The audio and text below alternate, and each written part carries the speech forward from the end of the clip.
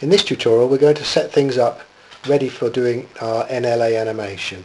So off your CD, open up the file or set it up yourself, just a very simple room. It's called Room 1 blend file. It's just got, if we render it, you'll just see it's just an empty room. And to that, we're going to, as we did previously, we're going to append in our caterpillar that we've built. So go to append, which you've done before. Go to append and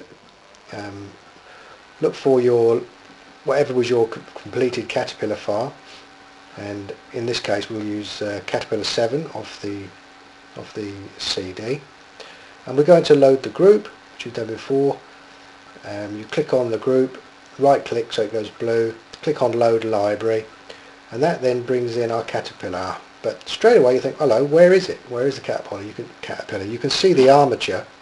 Well, if you remember, we had the caterpillar on two layers. We had the armature on layer 1 and the caterpillar itself mesh on layer 2.